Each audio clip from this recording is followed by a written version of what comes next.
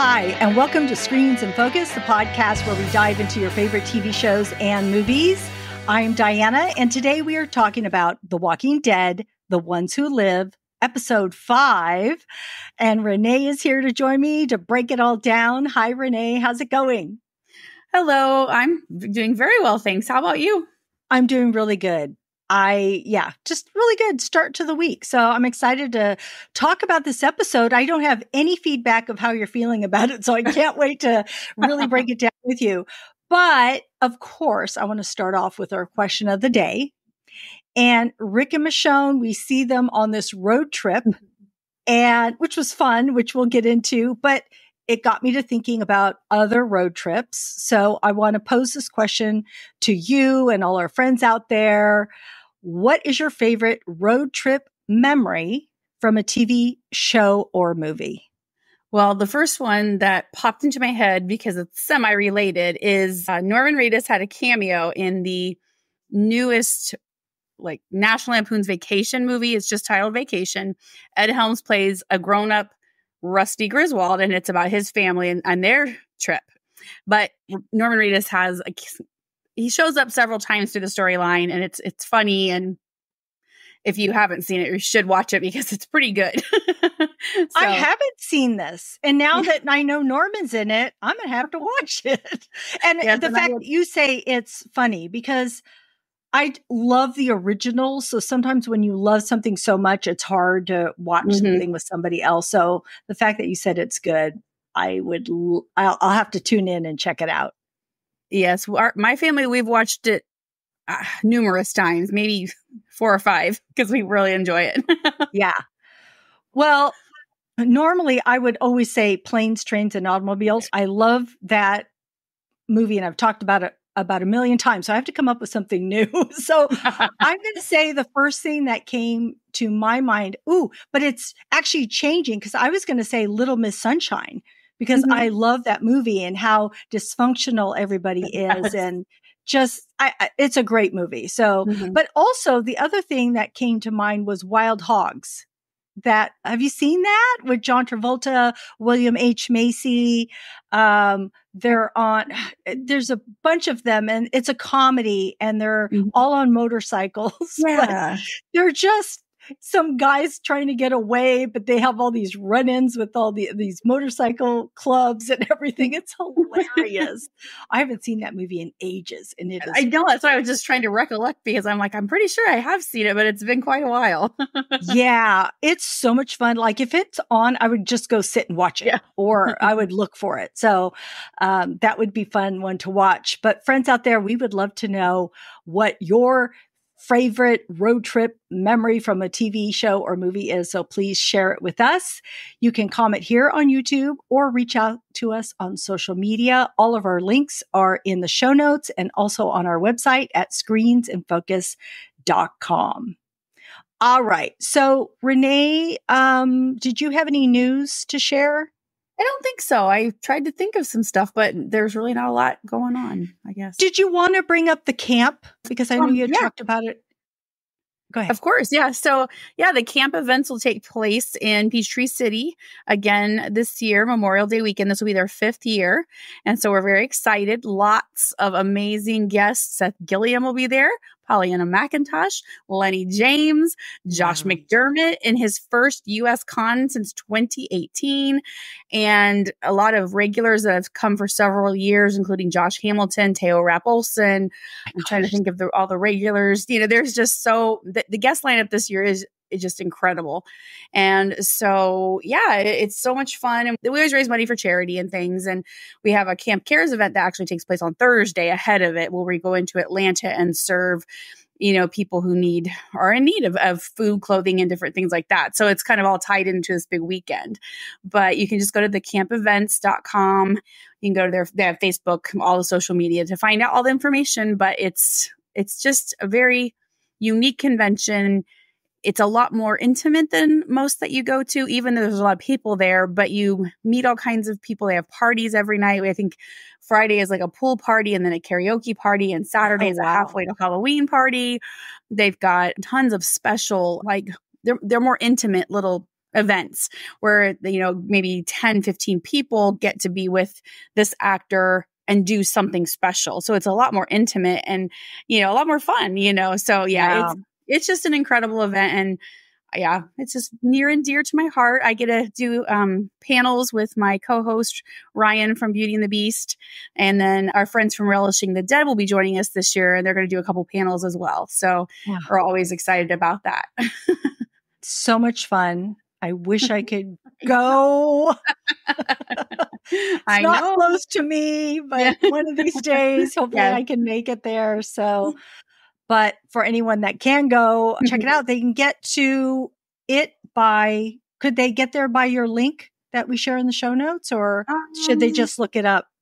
Currently it's not. If I remember, I could add it there, but yeah, just the campevents.com is their website, and the camp events is all their social media. Yeah.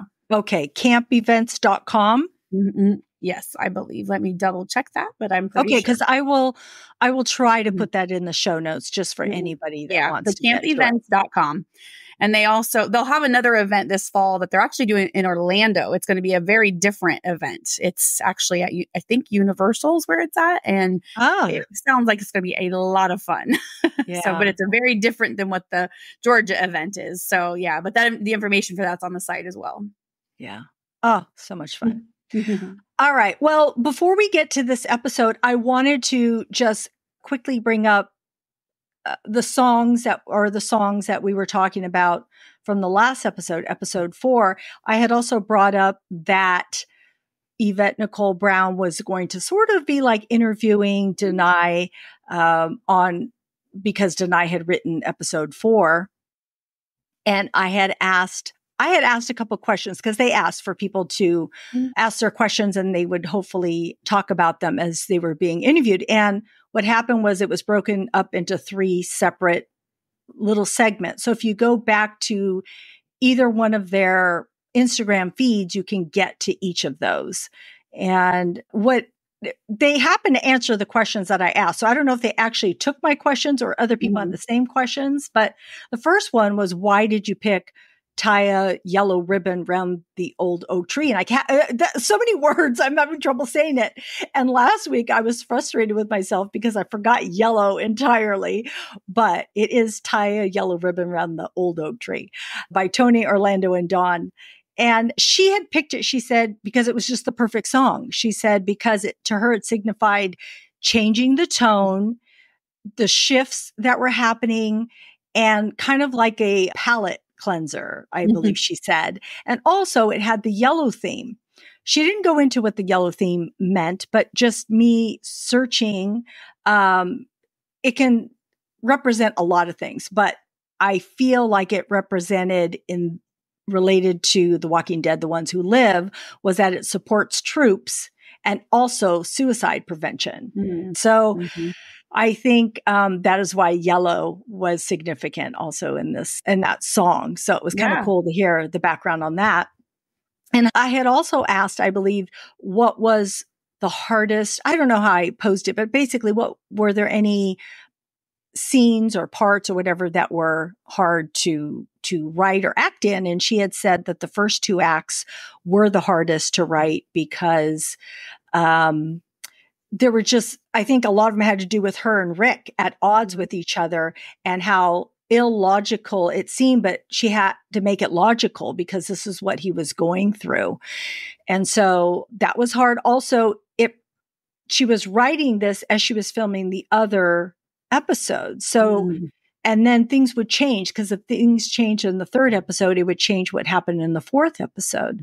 So she had said in the 3rd episode, which both you and I had comment on, was, remember that scene where she takes off his helmet and then she doesn't say a word?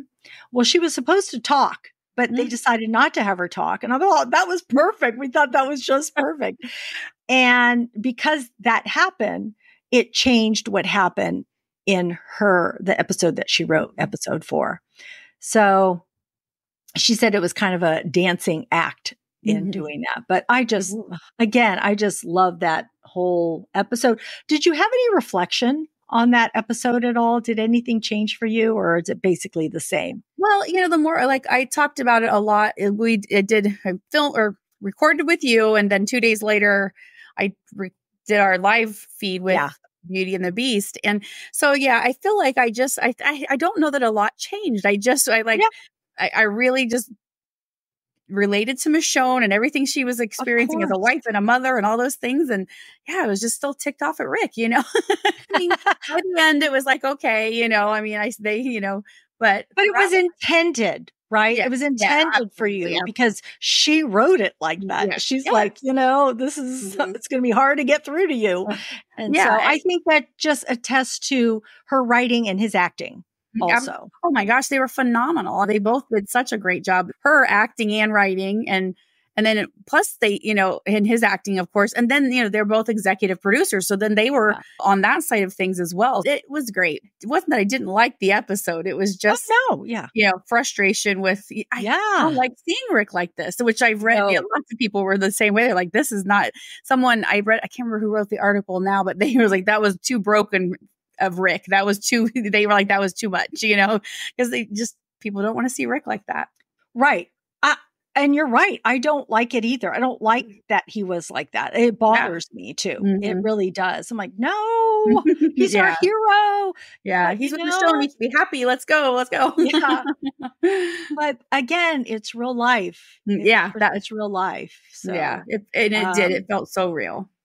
And the reason, okay, we could keep going on. I know. We need to move on to the next episode. But all I want to say, finishing that part, was that we know now why he was like that, which I think was pivotal and great and wonderful.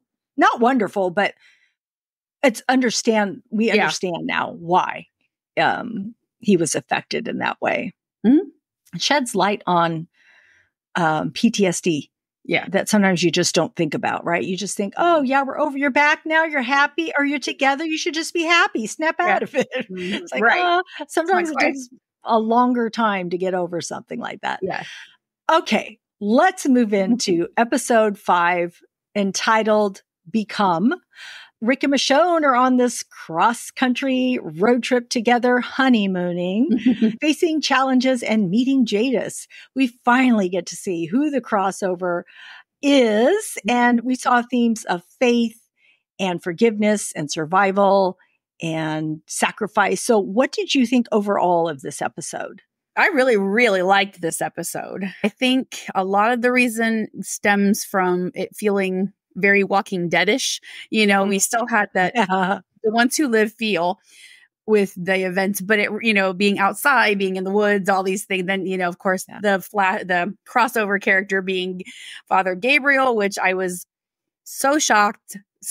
I was surprised. I was pleased that it was him because it made sense. And I don't know. I was going to go back. I had written an article about characters we should see and why. And I was like, I don't know if I included him. I really don't know that I even thought about that. I'll have to go back and look, but I love that it was him because I mean, I didn't think it was going to be Morgan. I just never did think it was going to, I thought they just wanted to build that up, and get everyone's hopes up, but it never occurred to me that it would be him. So I was very glad. And I really did enjoy, I've read a couple things about Rick and Michonne, like, oh, they were never this lovey in the main series. They have been apart for over 8 years. There's a reason why they are so affectionate and, intimate and hugs and kisses and all these things. They've been apart for a very long time. And so I really enjoyed seeing that and just the little talks they had and things like that. So I really, really enjoyed this episode. I was surprised also that it was Father Gabriel. And I like that. I was trying to guess as we see the feet. Yeah. Whose feet are those? And of course, I'm thinking, could it be Morgan? I'm like, that does not walk like Morgan because Morgan has a distinct walk. So I knew it wasn't him. And I knew it was a man. Yeah. So I thought, okay, this isn't Jadis, because I had said that, which later on it is Jadis, but but on a different part. But I had said I thought this episode was going to concentrate on her. And so I'm like, wait, who is this? It was just a crossover person. And yes, it was Father Gabriel. Yes, I thought it was so perfect without even knowing it was going to be perfect. So I can't wait to talk about that with you. And then I think what I really enjoyed about Rick and Michonne was just seeing them be together and fight together seamlessly, especially in that beginning part. I mean, of course, all the way through, but I feel like there was a rhythm between them that was working. Or that you could see, and you could see it was evident. It was like riding a bicycle. You get back on and you can do it. Right. So I thought it was really great to see them both together. So was there a highlight or something that stood out to you in this episode? I really enjoyed the flashback scenes with her, with Jadis and Gabriel, because we saw she was very different with him, and we learned more about what she was thinking and feeling. And, you know, there is some guilt there, even though she tries to put on this front as a CRM soldier, that she just is, you know, status quo. I'm doing what I got to do, the kind of thing. But, you know, she does harbor guilt for some of the things that she's done in the past, which is, it doesn't seem like, it seems uncharacteristic of her, I guess. And so I like that she has Gabriel, where she feels, even though they had some issues, she felt comfortable discussing that stuff with him. And so I just really enjoyed that. And also the other part, the one other that really stuck out was when Rick said to Michonne, I was in love with my son's best friend. I didn't know what to do. And I was like, it was so sweet, because it was like this, I know, it was like this poor guy. He's like, man, I love this gal, but, you know, my son just says, oh, she's my best friend. Okay, now that makes it awkward. But I love that. He just, you know, they both said a lot of things that it was good to hear, but that one really stuck out to me. Yeah. It's both of those things also really that stood out to me. I had already said their seamless working together was such a highlight.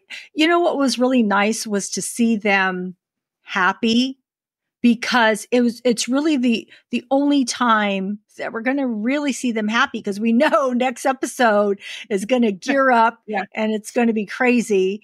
So I feel like we were able to just see them with no one else around and not worried about anything else, and just, it was almost like they were camping with what they were doing. They were on a road trip, and you know, honest to goodness road trip. It's just they had time to spend together. And just when she would look at him over in the car and him drinking that soda, just little things, and how they're sitting there by that little campfire. I'm already getting into it, but they're sitting there by that campfire, and it says Wyoming, whatever it says on the back of the truck. Those moments, they were just very nice to see those moments between them. And then of course later on we see them kick some butt, and also, you're so right about Jadis and Father Gabriel. And just, I love flashbacks. I love narration. I love flashbacks. I just think it tells so much. It can tell so much. And I like that it was 3 years, 2 years, 1 year. Yeah. And that they had that relationship on The Walking Dead. And so it made sense that it was continued here. And that we get to see that Jadis is struggling. This is what she is dealing with. So, you know, we got to see Michonne's story, we got to see Rick's story, then we got to see basically their love story, and now we're seeing Jadis's story. And so I love that they're kind of covering these with this overall kind of umbrella to each episode about what that's going to contain, and then all of a sudden it's going to come to this culmination. So that I'm just still not ready for. It's like, I want to see it, but then I know when it's here, it's going to be over, and then I'm not going to be happy. This is not going to be out anymore. All right. So let's talk a little more about the characters, the relationships, and any of the themes that we saw, like faith, forgiveness, survival, or sacrifice. Yeah. I read some things about, you know, Gabriel, you know, Gabe and Jadis, you know, they had a short relationship. You know, we didn't see a lot of it.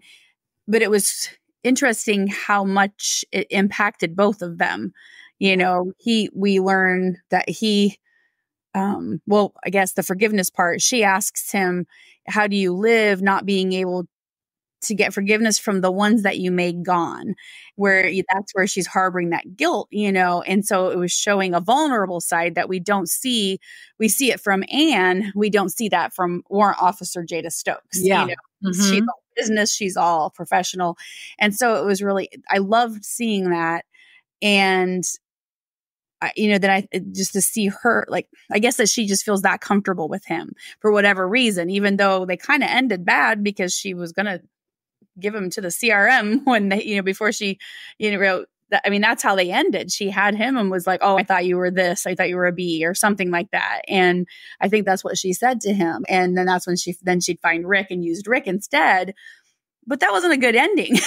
So yeah, it's funny that then we also learned that he was trying, with the help of Eugene's radio and Rosita, trying to find her. And so I thought that was really interesting. And then, of course, I always love hearing these other characters. Even you just hear their name, it's like, oh, yeah, I know.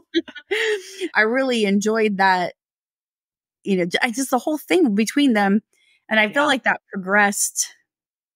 Like we saw 3 years, we saw 2 years, we saw the 1 year, and I feel like she was more and more integrated into the CRM. Yeah. By the time, obviously, because then she's like, "Oh, you're just a liability, a loose end." Where at the beginning she was forgiving him. It changed every time she came back. She was just more loyal to the CRM. Yeah.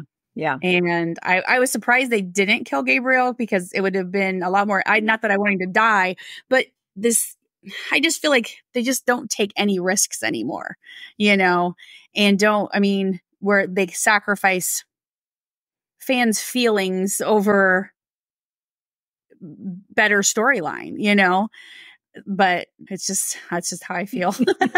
Not that I really want Gabriel to be dead, but it's just, yeah, true. Maybe because it was from a person though, right? Because I think that serves two purposes, as you were talking about. That made me think, one, when she had the gun to his head, and earlier she says to Rick and Michonne, basically she had to kill somebody. She says something which makes us think that, she had to kill him, right? Mm-hmm. So I don't know if she was just pretending like she killed him. I don't know why she said that, or if she's talking about somebody else. See, I thought she was talking about Huck from World Maybe. Beyond. She was her trainer. Because she trained Otis and brought her up.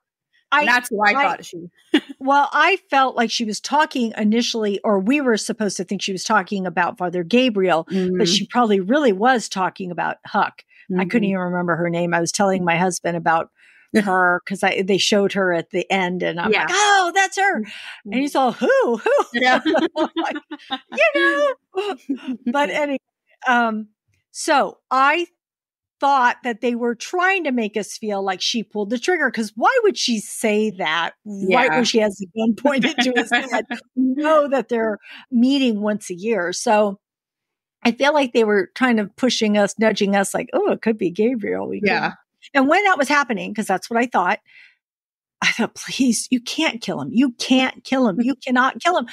And it's not like Father Gabriel is one of my favorite survivors, but he did change. He has changed. And I actually loved him in this so much more. I mean, I love his character so much more, even after seeing him here in these episodes, because I feel like his words have more weight to them. That's what I was feeling. I don't know if it's just me or him as an actor or what it is, but I kept thinking, you can't kill him. And I thought, you can't kill him because then he's not going to have a good send off. Like, who's going to know he's dead? Who are we going to see react to his death? There's not going to be anyone that's going to know. And so I don't know, it would feel like a loose end to me in that regard. So that's why I was thinking, I'm like, I don't think they're going to kill him, because nobody's going to know. And how is that going to be impactful except for knowing that Jadis did it? And also, I think it served a purpose for her realizing who she is. Like, she couldn't do that because she was Anne. there were still remnants of Anne in her. Yeah. Instead of, and I don't like that name, by the way. Anne, it didn't fit her. Not that I don't like the name. It's fine. But the name does not fit her at Jadis fits her much better. Yes, so much better. so much better. But that relationship between those two was so needed by both of them. And I like that Father Gabriel tells her, I like the secret that we have, because of course he can't tell anybody, and that we keep meeting. And even that kiss that she gave him, and then him pleading with her, come back with me. And she's all, no, I can't. Of course, she was being vulnerable at that point because she let down her guard for a second. And then she's like, oh no, I can't do this. I've got to stick to the CRM and what I'm doing there. Yeah. And like you had mentioned, well, Father Gabriel says, I didn't trust you, and forgive me because I lost faith in you. That whole conversation that they have, all the conversations they had were just really impactful. And I felt like when he was saying things like that, it's because he's like, they were judging you for things that, whatever kind of, that people change. And Rick trusted you because he thought people could change. Yeah. Which is, like for him, he changed. He did some horrible things, and that was one thing too, when he was talking to her about her group hoarding food and all that stuff. I was like, he's speaking from experience because he once did that. He kept the food at the church. He wouldn't let his parishioners in and all that stuff. So, I thought that was a, nice little tie in there to an act he did way back. Right. And now he feels, that her group is doing it on a much larger scale kind of thing. Right. Also, I did like that he brought up Rick those times, like Rick really, like you had just said, like, Rick really believed in you and believed that you could change. And just a lot of the things that he brought up about even Rick, even about the ring that we found. He talks about the story of how Rick wanted to get married on the bridge, but he just couldn't see what Rick saw, which was interesting because even in that season, you still couldn't see it. But Rick could see it. And of course, Rick had, because of Carl. And I think Carl was just a motivating factor for Rick and Michonne of, living a certain way or hope and future and all of that. Plus, they had kids, or they had Judith, I should say, not kids yet. Yeah. But so it was interesting to hear Father Gabriel talk about that and have the ring and give her the ring so that she could keep some faith in who Anne is. And then I don't know if I'm getting ahead of myself by saying I love that when she gives the ring to Rick, and Rick looks shocked, like, how did you get this from Father Gabriel? So I just love all the little tie-ins. Yeah. I did want to mention those calcified walkers though. I thought that was pretty cool. And I love what Rick, using his hand to bash him so that Michonne could kill him. Yeah. See? Those two. Let's talk about those two. Because I love it, right? I love all of that. Everything that they did together, their bond, their history, their love story. And that when he tells her in the woods, I never let go. I denied it. I pushed you away, but I just never let go, because he wants her to know that, he was still in there. He just was having trouble getting out. And that they still have time to help people, that it's still in their nature when they come upon those people, because there was a time where they weren't going to let that guy with the orange backpack on in their car or anything else. So, the fact that they stop and are going to give him the noodles, which is hilarious later on when after they pull the gun and it says, oh, you want to roll this back? Just say thank you. And they don't, but they should have. And then the guy's all, oh, is it too late to roll this back? But yeah, a little bit. And then Michonne takes back the noodles because she's all, noodles. He pulled a gun on us. Right. Which is so funny. Yeah. It's like, that was hilarious. It was. And I love when they were in the store thing and they're talking, it's just like casual conversation about the kids where she's kind of filling him in on who his children are now, and I love it. And she's like, just real, like, they're us, I love how she's just like, matter of fact, like, that's who they are, she's got her little sword and he needs the little machete and, her little axe or whatever it was. And I just thought that was really cute, how it was just like this fun little conversation we were privy to between them. Right.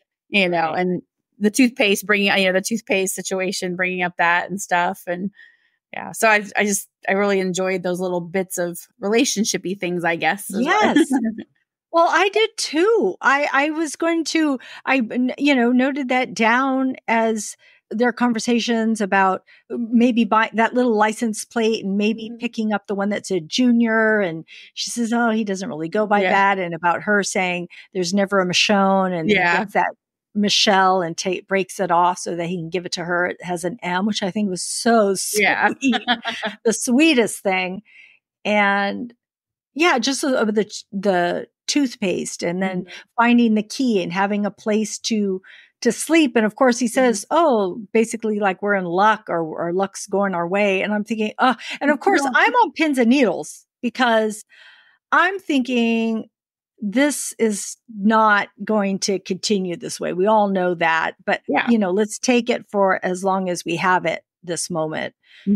And then they're drinking whiskey. I'm like, where did they get that whiskey? How's their whiskey still left over somewhere? And they're drinking that. Yeah.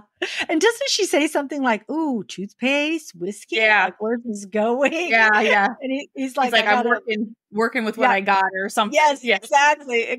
Working with what I got. But then, of course, they go to sleep. Well, they go to bed, and then when they wake up, they're all cuddled, or not cuddled, but they're sleeping together. And of course, Jadis has to interrupt them. Yeah, which actually goes into a great segment, I thought, when she had them tied up. And I'm thinking, how the heck are they going to get out of this? And then I kept thinking, is Jadis not going to shoot at them?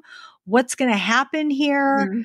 But I love their, like, knowing what to do. Like knowing, like, Michonne's going to go this way and Rick's going to go that way under the bed, and they're going to flip up the mattress, and then Michonne's going to get that axe and get her in the side. I'm like, whoa, that was pretty good. And of course she goes running out, and they had the big old car chase that was happening. I thought it was, I thought, man, that CRM armor isn't very good. If that's, that axe can just slice right. I thought, it was more protective as to the point, but I guess not. True. Well, I guess not maybe all weapons. You're right, though. It should be, right? It should be kind of like how the Commonwealth. Yeah. How Mercer's outfit was, and Daryl's and all of theirs. I feel like it was a little bit more hard to penetrate, maybe. But it looked hard to the stormtroopers' outfits. Yes. But yeah, so then they have the car chase, and of course then they are chased into that warehouse where she corners them again. But I just thought the fight scenes were great in all of this. Watching Rick and Michonne work off each other. Also, Michonne pretending like she's going to go along with it. And that's when she says that line that we heard, and we're like, what is she talking about? What's happening here? But of course, at that moment, she's pretending, but that's what they end up doing anyway, or that's what they're going to end up doing anyway. Yeah. Well, because at that point, then Jadis is going to be dead. So they're like, okay, this is what we're going to do. But I love how they're both agreeing to this, and we all know neither one of them are going to keep their that's not happening. Someone's getting hurt here or worse, or obviously it was Jadis, but I was just humorous that she's like looking at Rick like, yeah, this is what's going to happen. And I thought it was weird that like there's a lot of moments you're just like, how did this happen? But like the walkers sneaking up, they're not quiet, so I never understand how they sneak up on people. So I thought that was a little strange. I know he's got a story to write, but how are they so quiet? And she didn't hear them, that one coming at her or whatever. But I guess she just thought they were all dead, not thinking about the dead people that could still turn, I guess. I don't know.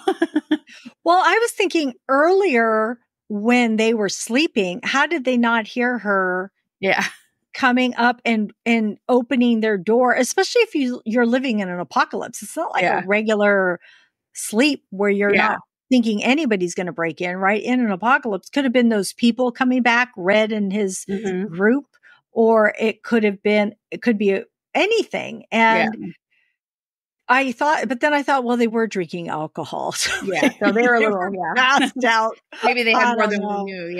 Like maybe they're in a little deeper sleep than I think that they are in. Well, that scene made me think of when Jesus snuck in on them, and Yeah. it was very similar, Yeah. I feel like I could see that happening more with Jesus, because they're in a house with a bunch of, I don't know. That just seemed more plausible to me than this one. Yeah. You'd think they kind of be on alert, knowing people are, I mean, that's why they put the wire thing up in the first place. And maybe he thought that was safe enough. Maybe he thought, okay, if we hear that, then we know that they're close enough. I don't know. But, and how she tracked them. I liked how she explained how she tracked them, because some of that, I'm glad she said that, because otherwise you would think they're driving this bright yellow truck. And what I really thought that Jadis would go back and check, because it's just too convenient. Yes. That they both died in a helicopter. Yeah, no. No, I don't think so. And even later when Jada says something again, I should have known with you too. I think in that warehouse, she says something to that effect, like, with you two. I can't remember exactly, but basically anything's possible. Anything's possible with you two. And I should have known that you would double cross a double crosser. Yeah. I thought it was odd they were throwing the ramen wrappers. Like, why would you throw that and leave a trail? I mean, you were supposed to be dead. Why would you leave any hint of you know what I mean? So part was weird, but I liked how she explained, you got on Interstate 90, the fastest route, or the most direct route to Virginia. It was nice that she explained, not just, I just was driving, or I was walking, or I was doing whatever, and I found you guys, she had more of a purpose and was finding things that was hinting to her that they were definitely alive. Well, I like that she says, isn't it funny how in your memory you remember certain things when things happen? And that's so true, right? Like you can remember when pivotal, what you were doing, and it might be minimal or something, when things happen that are somehow either monumental or something. And then you remember other things that happened. So she's saying, so the helicopter, we were coming to the reclamation was happening, but I noticed this truck, and I noticed this, and I noticed that. And then of course when they went back again, because she wanted to check, and then that yellow truck was gone. It's like, that all makes sense. Yeah. But of course, then Michonne walks up with the gun, and like you said, she gets bit by that walker, and now she is dying. And so she kind of reveals some things that, like the ring at that point. That's when she finally tells Rick about the ring and Father Gabriel. And I think at that moment, she finally she didn't have to tell them where I'm sorry, the word is it dossier? Dossier. Okay. So thank you. The dossier, where it is, because she didn't have to tell him, but something made her tell him. And of course that coincides with her not killing Father Gabriel, as they're flashing to both scenes here. And with Father Gabriel basically saying, Anne never left. And her saying, he gave me the answer that I needed. And so, but of course she wants to go out with, but go save your family, go do that. But, let the CRM still do their thing. And Michonne's all, heck no, I'm not doing that. We'll alert the city what they're doing when we find out about. And I like how all of that was revealed, right? Because now we know that Beale was going to give Rick the echelon briefing. And, it's still interesting how she says, I think I'm getting ahead of myself, but it's interesting how she says, this is bigger than you think it is. And don't you find that everybody always says that? Like all the big places, like the Commonwealth said that. Basically, not the same thing, but how they're doing things and how they have to do it is for humanity. And the CRM also with In the World Beyond, and just other. I just feel like this is what they're always saying. And it's their thought process is always, we have to sacrifice people. Oh, also on the Fear the Walking Dead. That's what I was thinking too. It was happening on Fear the Walking Dead. It's like, we have to sacrifice people to make the whole world work. What? No. Because one, we're living today. Today. We don't know what'll happen tomorrow. Mm-hmm. An asteroid could hit and there is no more humanity or, whatever it could be. So, I mean, yes, you have to plan for the future, but not at the expense of losing people. Mm-hmm. And you have to live for today and live for the people today. And human life is so important. You can't just discard and decide who you want, who can live and who can't live. So it's just all of these different, military people in control always have the same mentality. But yeah, the Commonwealth, I think, just has the one place, but yes, the CRM has, they have multiple satellite places. I don't know how big. Well, we know Omaha's gone. We know Campus Colony's gone. Portland's still there, but or as far as we know. But yeah, so yeah, they actually. They say that they're big, but they are a lot bigger than anything else. They're the biggest so far, I guess, is what, but yeah, it is weird. That it's always, we got to kill these people. and the weirdest thing about it is they've been doing this since the beginning, because Okafor confirmed he was supposed to drop more bombs or whatever it was. And then he didn't do that, but they've been doing this and it hasn't worked. So why do you still think this is going to continue? Okay, we got to kill this massive amount of people to save this many people. It hasn't worked since the outbreak because you've been doing it. I don't understand why they think it will work after so many failed times they've done it. I'm just really curious. I'll be really curious when we get there to know if it really is something big and huge, or is it just something they think is big and huge? Mm-hmm. Just like in Fear the Walking Dead, how they made these big claims, like they were going to change everything. They were going to do this. And it's like, no, it was all in your head, not in your head. I mean, sure, they were going through the motions, but really how big it was just in your head. And they thought that they were going to save humanity also. Mm-hmm. So I'm really curious to know, okay, I know, yes, like you had just said, this is the biggest entity that we're dealing with now. So is something really going to happen? Are they paired up with other countries that we don't know about? What could it be? Do they have what they think might be a cure and it's only going to help so many people? I don't know. Yeah. I have no idea where they're going and how big the scope is that Jadis has drank the Kool-Aid and thinks that this is it. And this, and I do like that she talks about how she lost so many people and loved ones and communities, and how finally she feels like she's a part of something. And that is part of why she is so committed to this, because she wants it to work. And of course, there's so many people backing this. She's thinking, this community can work. This can work. And I'm a part of it. And I'm making this change. But at what expense? Yeah. At what expense? Because you did have, go ahead. I read in an interview with Pollyanna McIntosh that she said that Jadis was tired of losing and she feels safe in the CRM. She feels that safety. She feels protected, where before she just never did, because it was always dependent on somebody else. I guess she's still dependent. But anyways, it was very interesting that, she made that comment that she's tired of losing and needed to find a place to feel safe. And that's what the CRM does for her. That could be true. I mean, of course, she's the actress saying that. But I'm thinking, how does it play in then her relationship with Father Gabriel? Because I feel like she was vulnerable with him to a certain extent and truthful with him to a certain extent and cared for him. I mean, she's the one who initiated kissing him. So she cares for him. And then also her saying to Rick and Michonne, I wish I had died an artist. Because that's living in truth. So to me, that means that she probably really doesn't like what she has done with the CRM. That really, even though she was going through the motions, it might have made her feel safe. But it really wasn't truly who she was, because it weighed on her for so long. I mean, all those years, at least those 3 years.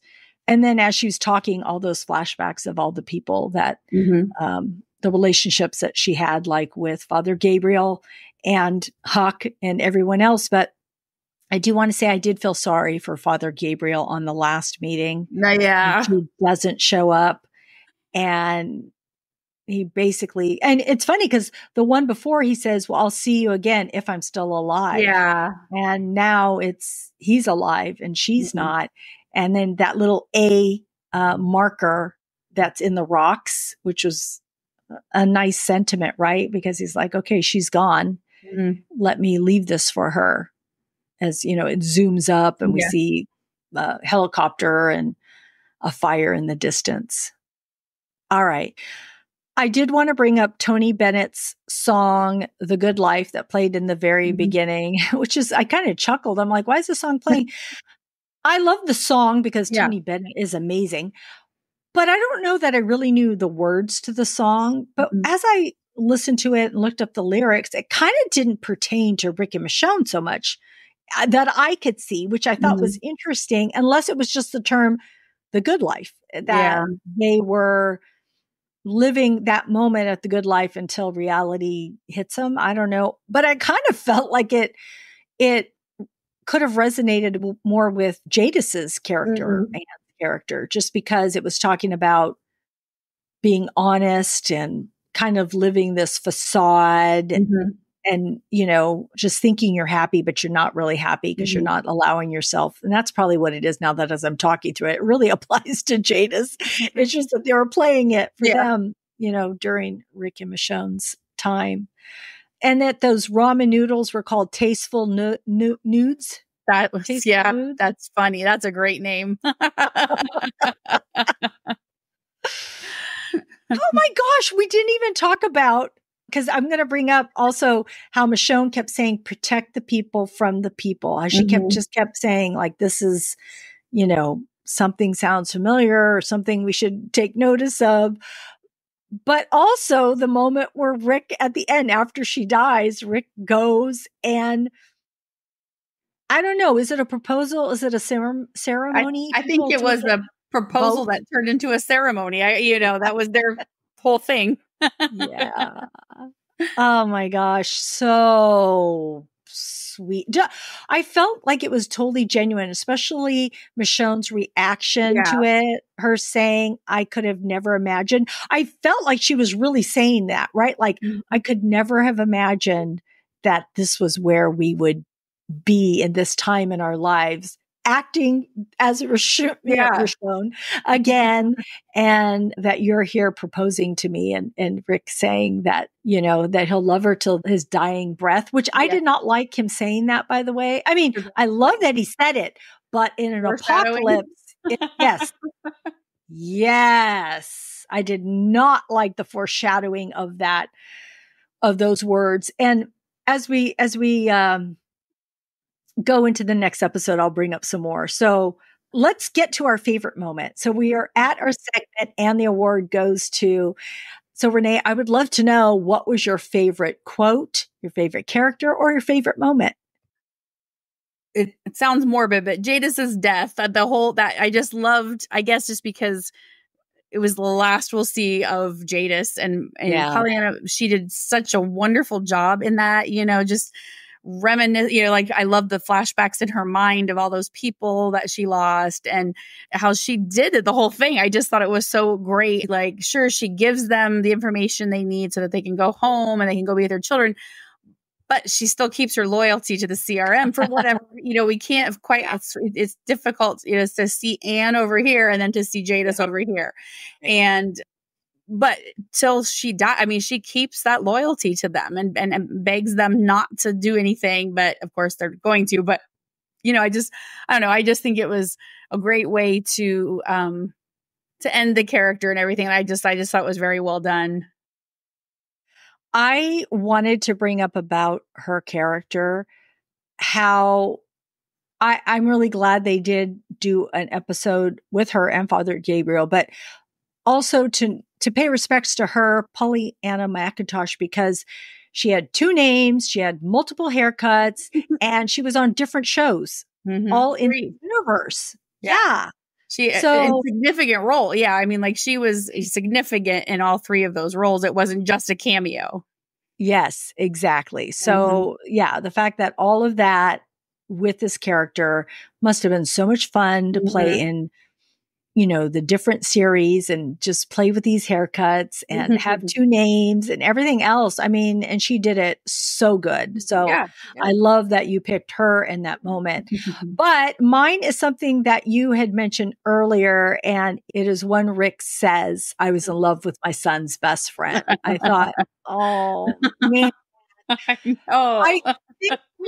because it brings again Carl into the mix, right? And they're reestablishing best buddies. They really cared about each other.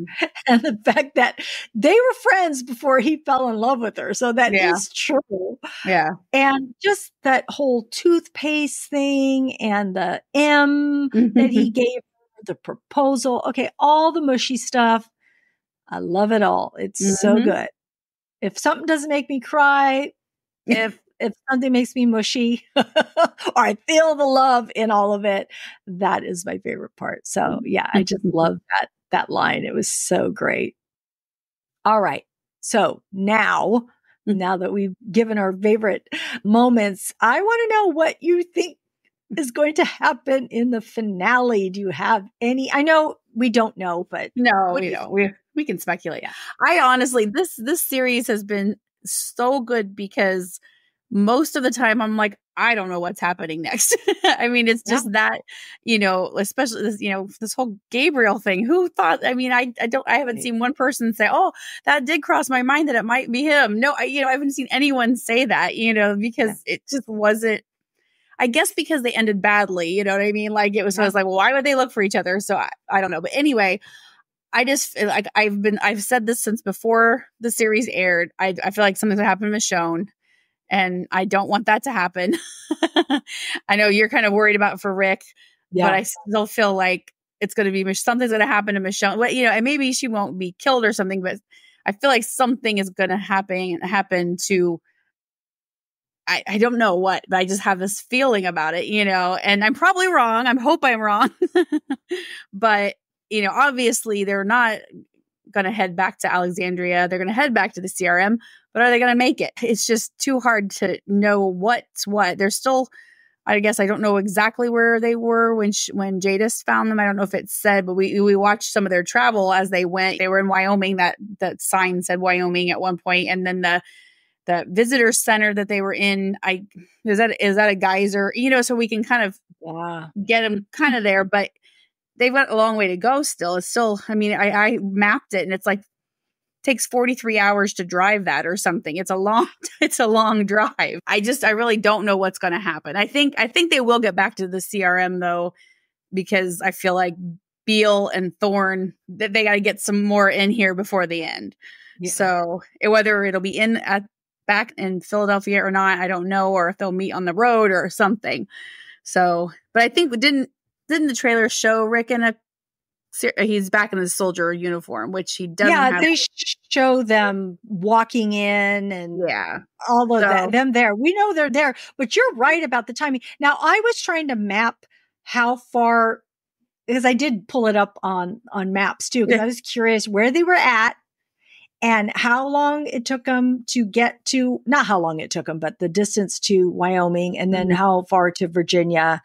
And also to Pennsylvania. I was just looking at it all. Yeah. So, but you're right. Like, how long is it going to take them to get back there? And if the briefings or the summit was going to be in like a couple of days from way back when. So, and it's taken them this long to get where they're at. So I don't know how that whole time span is happening.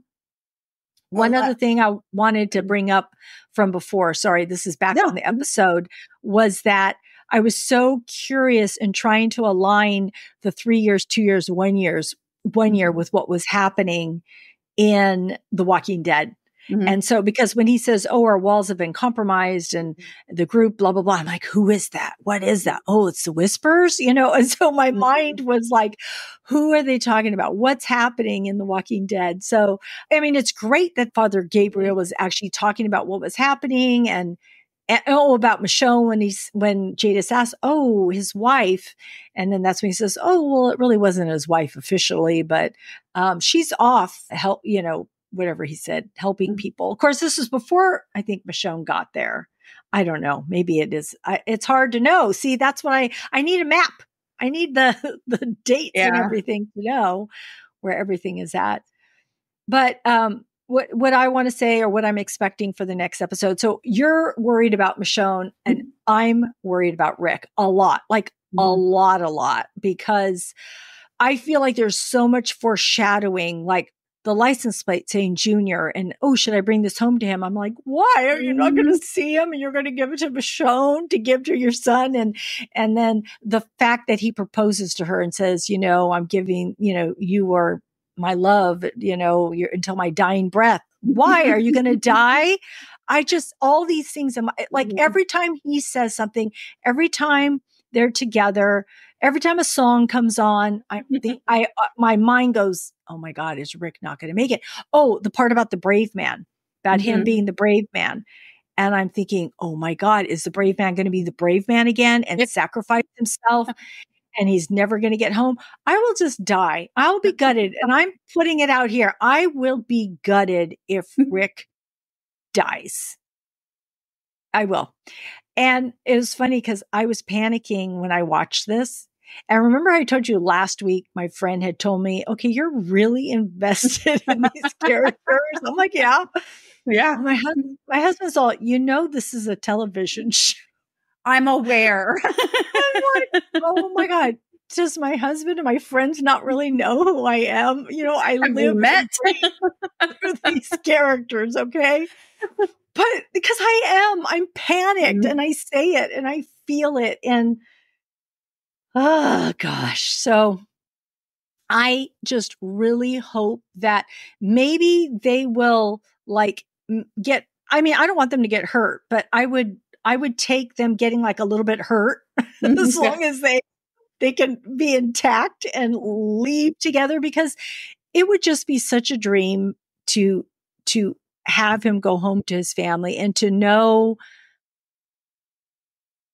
I don't know, I would love to see them embrace. I don't know if we'll get even to that, but even a radio call to hear their voice. I don't know, something. I need it. I need it. I need it. I want it. I hope, but I don't know that they'll do it. And it made me think that I read somewhere that, and I don't think this was like a spoiler. I think it might've been in the trailers or something about Michonne and Rick using the gas, finding the gas and using the gas maybe to get rid of the CRM. I don't know, but I think we'll learn a lot more when we learn about this echelon briefing. And if it really does, if Rick does get his hands on it, his eyes on it, and then we'll know what all of it really means. So I'm excited, but I'm scared too. Yeah. All right. Is that it? Are we good on this episode? I think so. We'll know more next week. All right. Well, Renee, I'm so glad you're on this ride with me, because I need you. I need you. You're the only one who understands, apparently. All right. So that is our wrap up of episode 5, and come back next week for the finale, where we are going to break it down. Okay. We are going to switch gears, and I'm going to ask Renee if she has any TV or movie recommendations this week.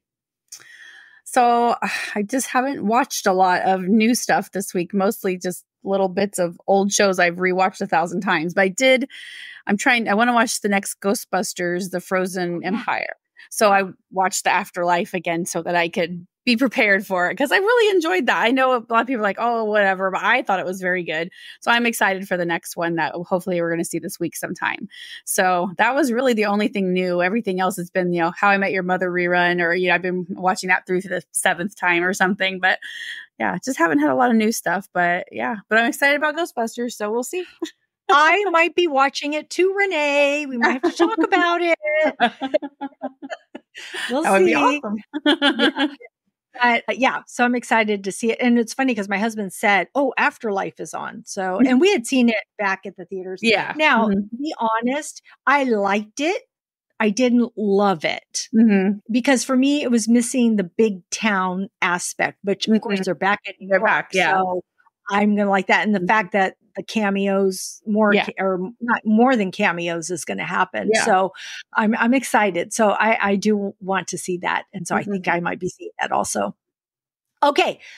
I'm going to get through this. Just give you guys all my TV and movie recommendations. I started Palm Royale, which is on Apple TV. This is the one with Kristen Wiig, Carol Burnett, Laura Dern, Leslie Bibb, Ricky Martin. I know. Can you believe that? Ricky Martin.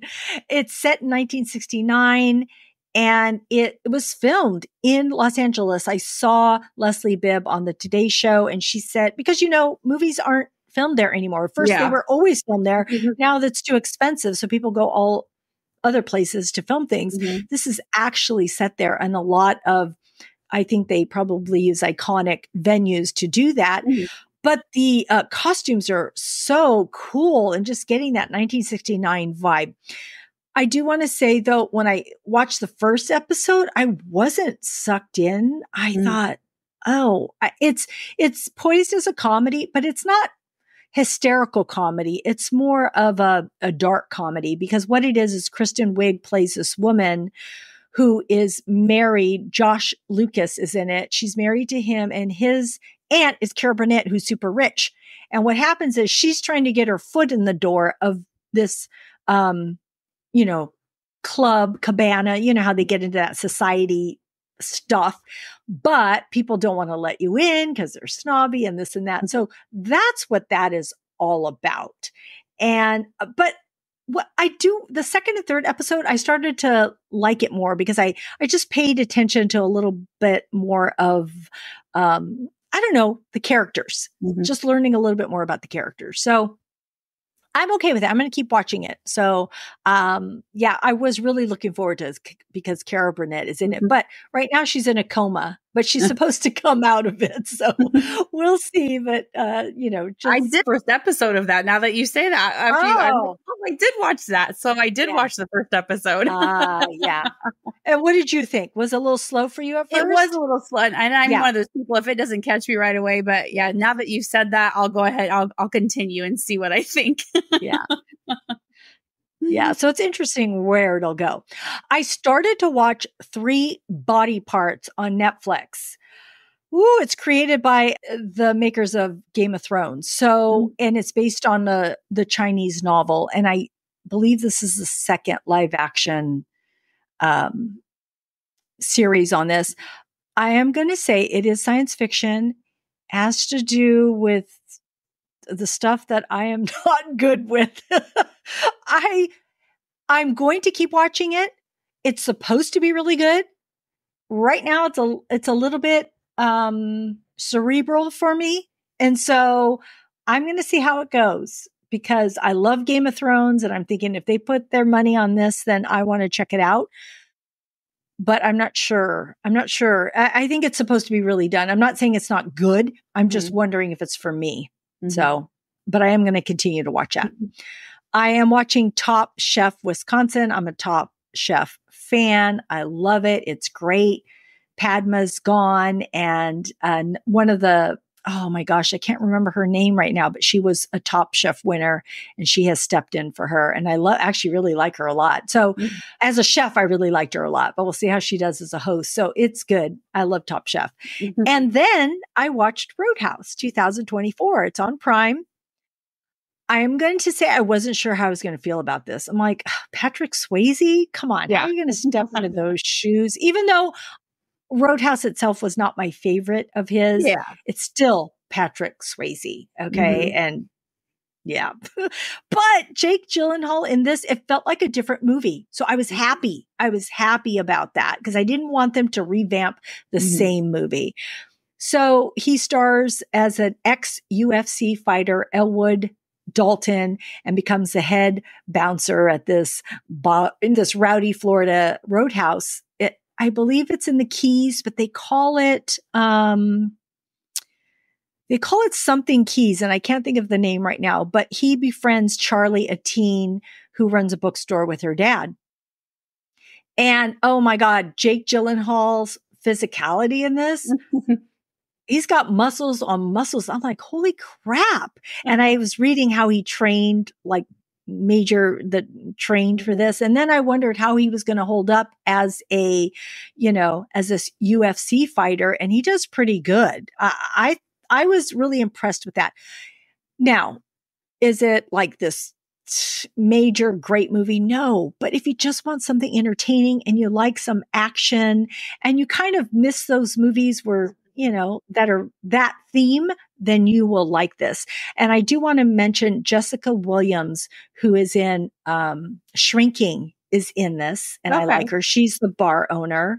Conor McGregor is in his feature debut here, and JD Pardo from Mayans. I love him from Mayans. He plays a jerky biker, and I'm like, no.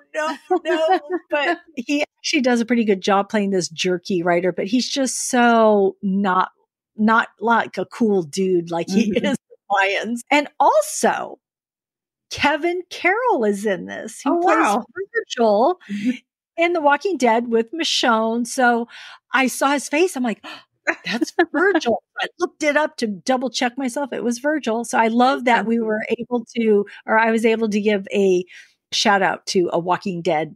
Yeah. So that was fun. Anyway, so check out those movies and also let us know what you are watching because we would love to know. And if you have any recommendations or feedback, we do have a Google voicemail at 669-223-8542. That number is in our show notes. You can also get to all of our social media and that phone number at our website at screensinfocus.com. All right. Thank you, Renee, for joining me today. Thank you for having me. Of course, it's the highlight of my week to talk about this. And but like you said, with someone who's passionate about it. Yes, exactly. Who gets it, who understands it all. So thank you so much. And thank you, all of you, for tuning in. We are grateful you tuned in, and we hope something we said today resonated with you, gave you a chuckle, some happiness, some positivity, or inspiration. Don't forget to subscribe to our website at screensinfocus.com because we would love more members of our TV club.